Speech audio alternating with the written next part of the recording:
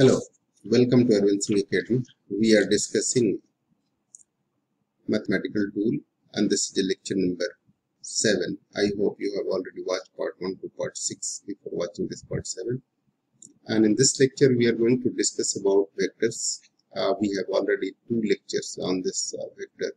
So this is the third lecture. In this lecture we will discuss about the subtraction of vectors, resolution of vectors, and also if possible some questions will be also discussed. So in this lecture we are going to discuss today about subtraction of vectors. Is there any subtraction? So let us discuss subtraction of vectors. Subtraction of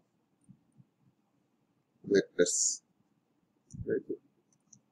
Subtraction of vectors.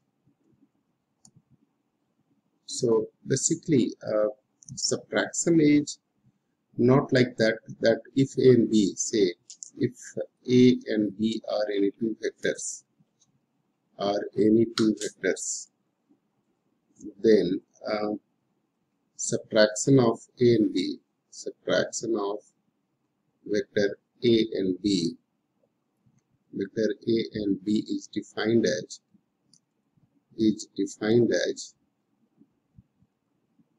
A minus B, that is in fact A vector plus minus of vector B, right now?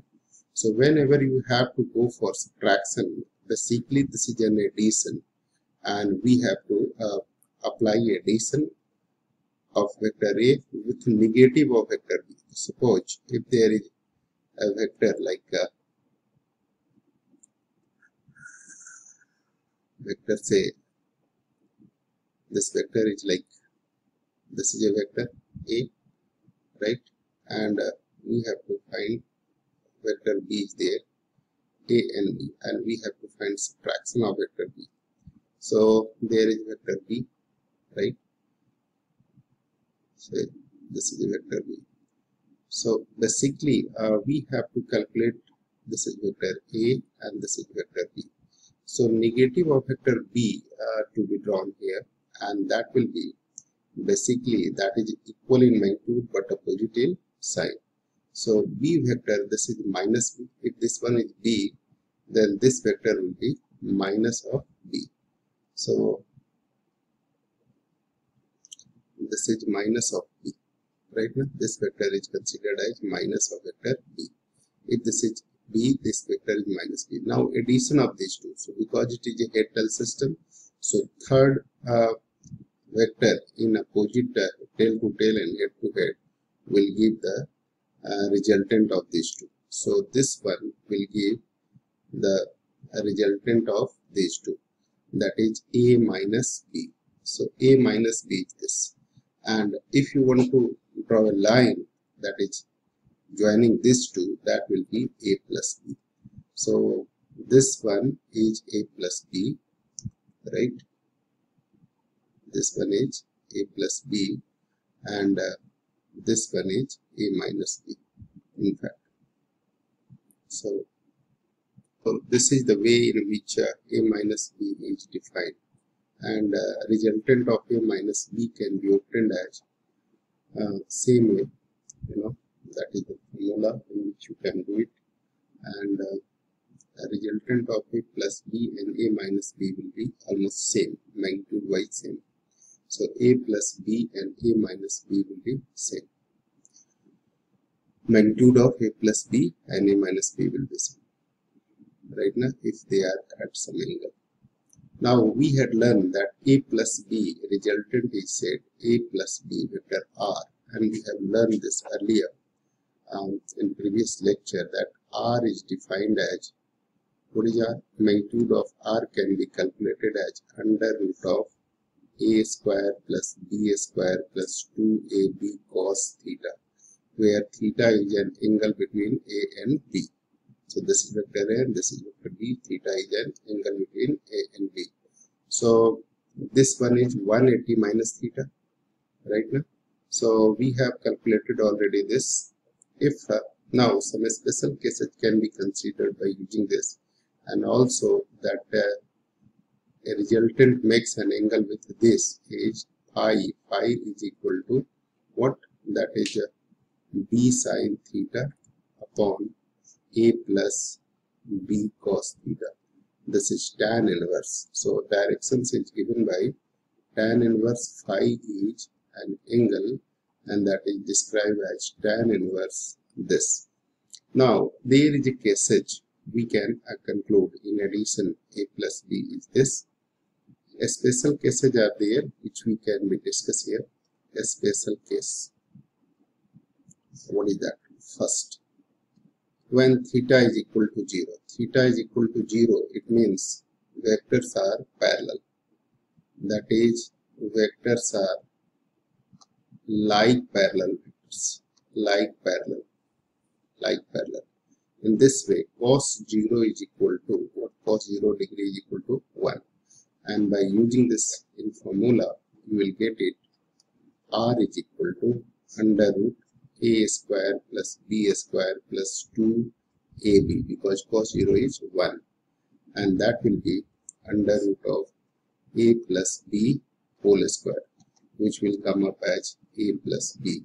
So magnitude of vector a, magnitude of vector b, right now.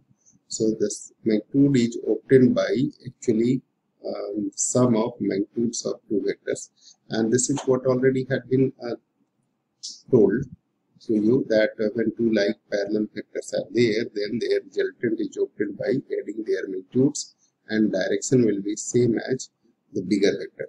So this is what here verified with this special case, right now. Now if case 2, let us consider case 2. Case 2 is there, and what is that? When theta is equal to 90 degree. Theta is equal to 90 degree, it means vectors are perpendicular to each other. That is, vector A is perpendicular to vector B. In this case, cos 90 degree is equal to what? That is 0. So in that case, R can be obtained as using this formula a square plus b square plus 2ab, right now, plus 2ab, and cos 0 is 0. So cos 90 is 0, so this will be 0. So that will be a square plus b square. That's what I told you, that using Pythagoras theorem you can find the resultant in that case. So when two vectors are perpendicular to each other, then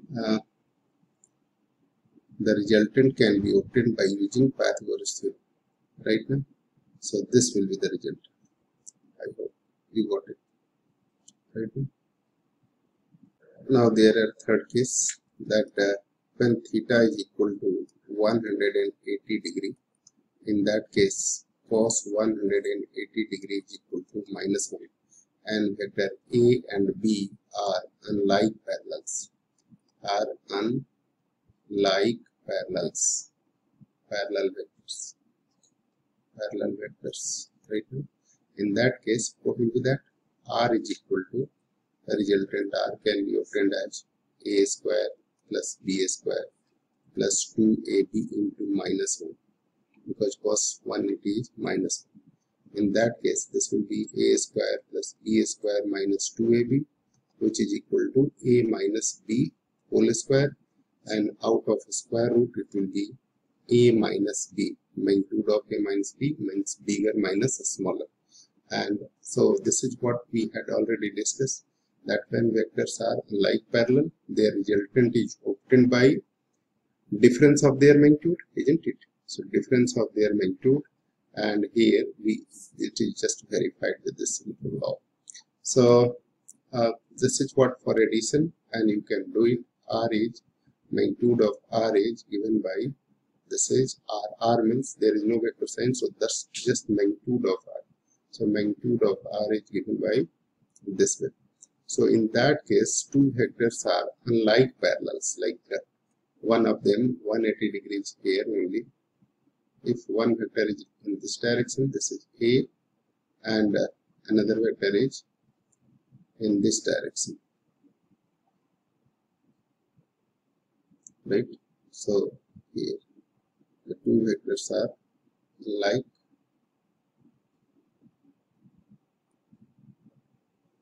right?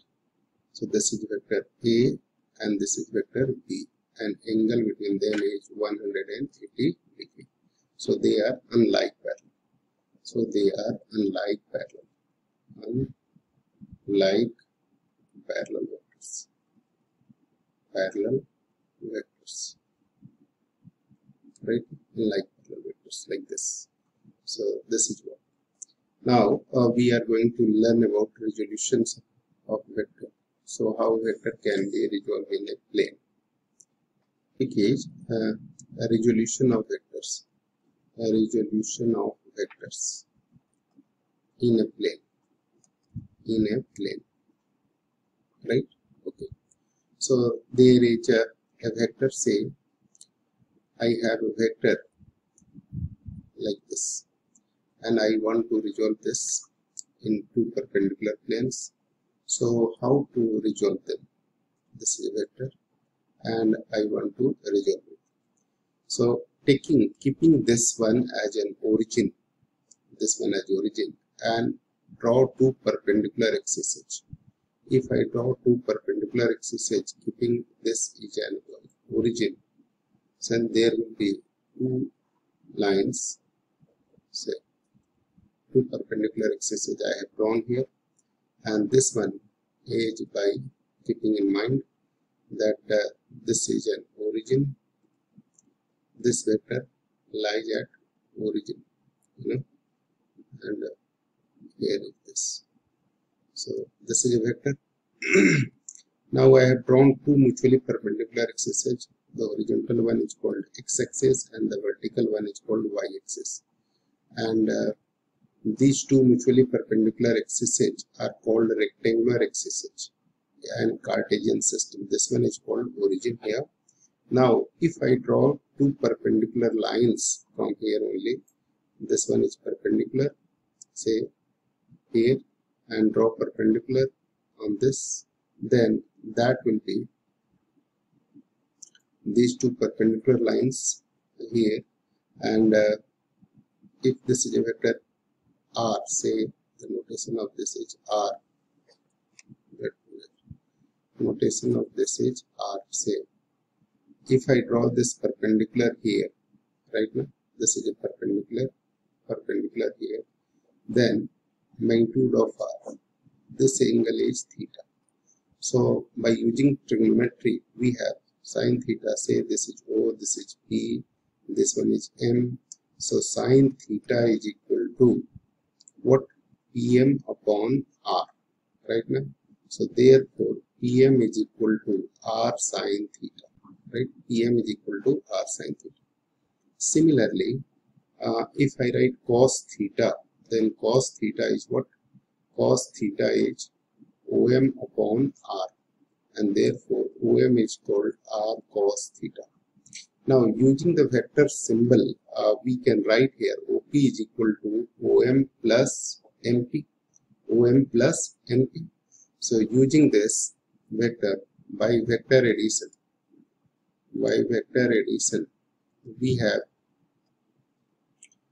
OP can be written as vector OP can be written as Om plus MP, right now, and Om is nothing else but these are two called component of OP.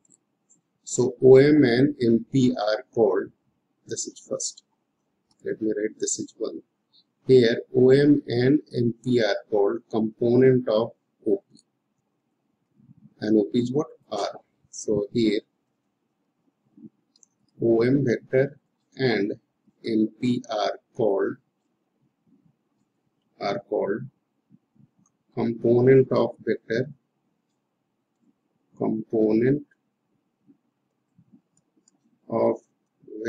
OP along x-axis and y-axis respectively.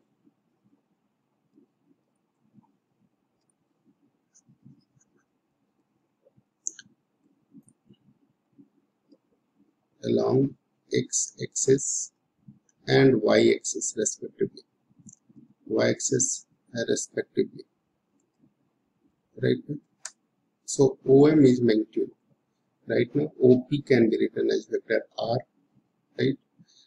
If this point is, say, P is the point and they have a coordinate. If it is in plane, then say this is XY coordinate. Then this one is Y and this coordinate is X.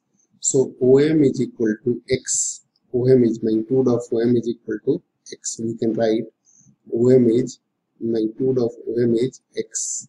And therefore OM is called XI.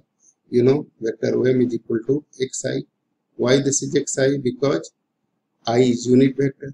Similarly, M is also written as MP vector is equal to Y and J is unit vector along this axis. So therefore vector R can be, and since P XY is coordinate, so R can be written as vector R can be written as XI plus YJ. So these are X and Y are component of vector OP. And this process is called resolutions of vector. So component and the process is called resolution of vector OP along two perpendicular component x-axis and y-axis. If I put x is equal to r cos theta into I plus r sin theta into j, right now, and this is r. So these are called polar representation because theta is there. So these are also called components, but they are in polar form. Polar form why? Because there is a theta. These are components. These are also called components. So r cos theta and r sin theta are two components also. Two components of r. Components of r. Vector r in direction of x-axis and y-axis respectively, and y-axis respectively, right?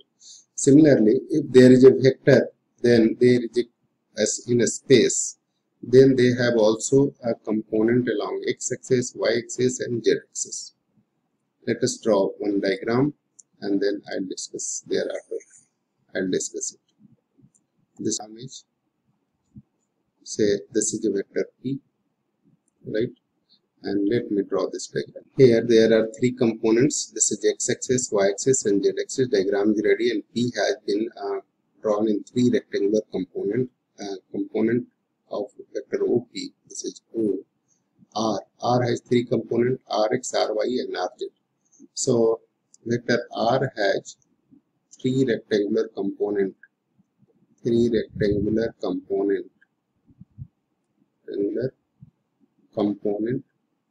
are going to discuss here the rectangular component of, let me write first the headline. Let me write the headline first.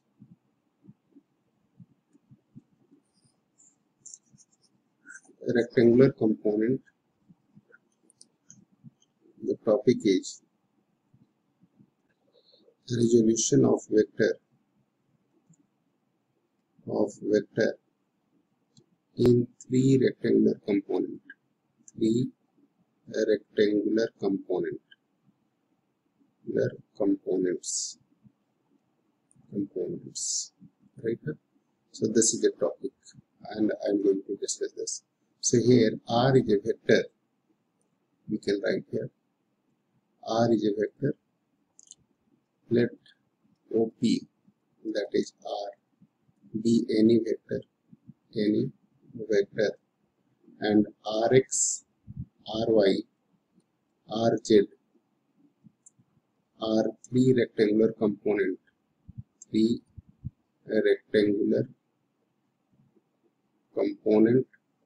along x-axis, y-axis and z-axis respectively. Components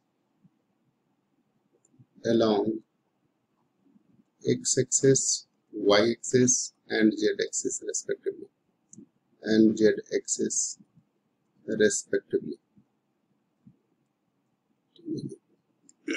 right now, respectively. So what is that and how it can be resolved? So by vector addition, there are some mechanisms which I like to discuss. We can write here by vector addition. This is OK is equal to, by triangle law, apply triangle law, we can write here by triangle law, we can write this OP is equal to, we can write OP is equal to, this vector is equal to this vector OK plus KP.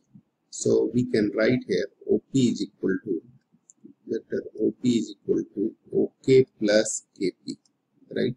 This is equation first. Now by parallelogram law, from parallelogram law,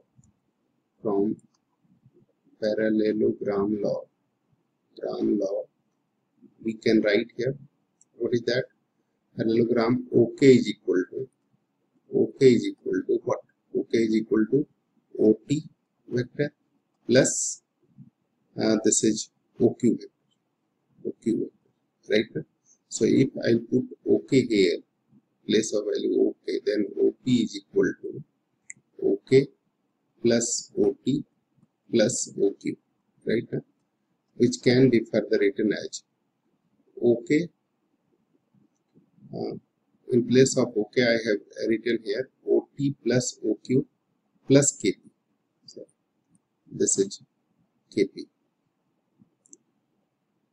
In place of this OT plus OQ, and OT plus OQ is this, and this is KP. Now KP is nothing else but vector KP, right? Now KP is nothing else but OS, so it can be written as OQ plus OT plus OS, and these are components. So therefore vector R can be written as Rx plus Ry plus Rj, right now, and this is along x-axis, so I, J and K, right now. So this is the magnitude, and that is the resolution of vectors in three rectangular component system. So I hope you got this point. Okay, so hopefully you understood each and everything about this rectangular components in plane or in a space, that is in two component or three component, how to resolve them. These are the called process is called resolution of vectors, and components are described as sum of vector is described as sum of their components. So this is all about component of vectors. Now let us discuss direction cosines. What is direction cosines? Direction cosine of line. So direction cosine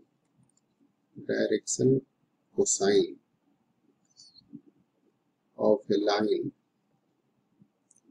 is the cosine of angles made by line with x-axis, that is x-axis, y-axis and z-axis. They are denoted as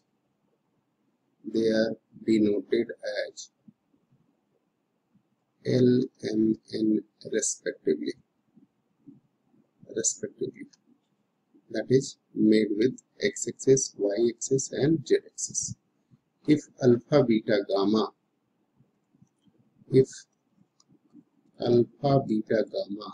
are angles made by line with x-axis, y-axis and z-axis respectively,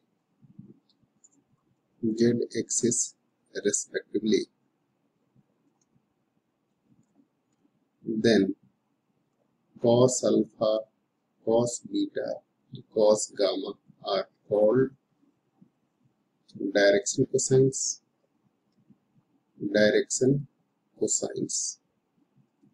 of line, right? So if I draw this plane here, say, and this is another one, which makes an angle. This is y-axis, this is x-axis, this is origin, and this is z-axis.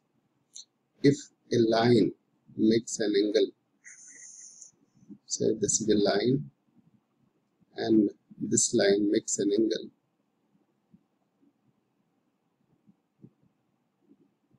say this is makes alpha, with y-axis it makes beta, and with the z-axis it makes gamma, then cos alpha, cos beta, and cos gamma are called direction cosines.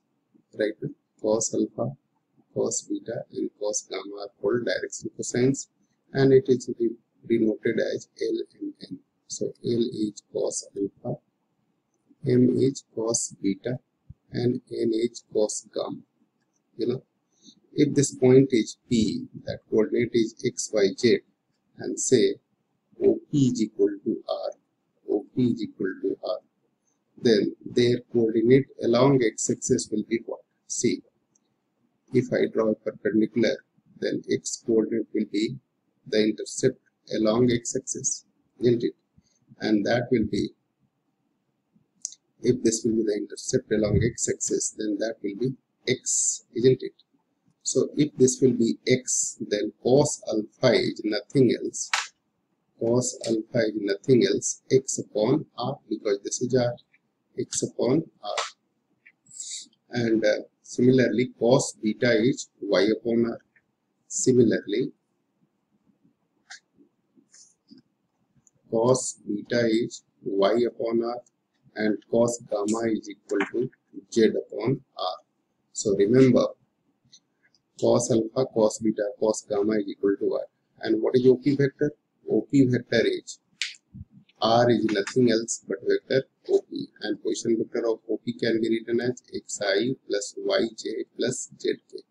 You have learned it, and therefore modulus of r is nothing else but under root of x square plus y square plus z square, and therefore r square is x square plus y square plus z square. If you write this cos square alpha plus cos square beta plus cos square gamma, then what will happen? Cos square alpha plus cos square beta plus cos square gamma, then that will be nothing else but x square by r square plus y square by r square plus z square by r square, that is x square, LCM is r square, and in numerator this will be x square, y square, z square, and you know this x square, y square, z square is nothing else but r square, so it will be r square by r square, and what is that? 1. R square by r square is 1, and therefore we can write it cos square alpha plus cos square beta, cos square alpha plus cos square beta plus cos square gamma is equal to 1. Remember this fact. This is cos square alpha plus cos square beta plus cos square gamma, and that all is equal to 1. Since cos alpha is represented by L, so we can write here L square plus m square plus n square is equal to 1. So therefore L square plus m square plus n square is equal to 1. This can be also written, So you may remember either any one of them, right? Any one of them. Cos square alpha plus cos square beta plus cos square gamma is also 1, or L square plus m square plus n square is equal to 1. If you convert them in sign, then it will be sin square alpha plus sin square beta plus sin square gamma is equal to 2, right now. So this is also one of the important one. You can use this one also, right now. Now it's time to do some questions. First questions, the very simple questions I am going to take on is, find the unit vector along 3i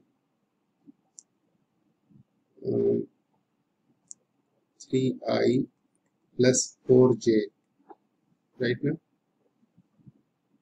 plus 6k, right, like this.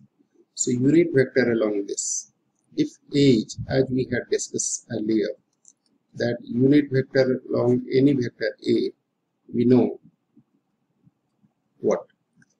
Unit vector along vector A, along vector, any vector A is nothing else but A upon magnitude of vector A. So here we will first find the magnitude of vectors. So unit vector along this edge, therefore unit vector along, first we will find the magnitude, and magnitude of this edge, say this is R. Let this vector name is R. Along this edge, R upon magnitude of R. R is 3I plus 4j plus 6k divided by modulus of 3I plus 4j plus 6k. That is magnitude. Modulus means magnitude. And what will be that? That will be under root 3a square plus 4a square plus 6a square. Can I write like this directly? Okay, let me write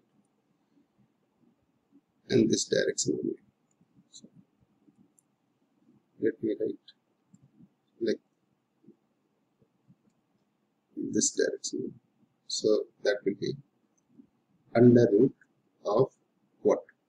Under root 3a square, that is 9, 16 plus 36, 25 plus 36 is 61.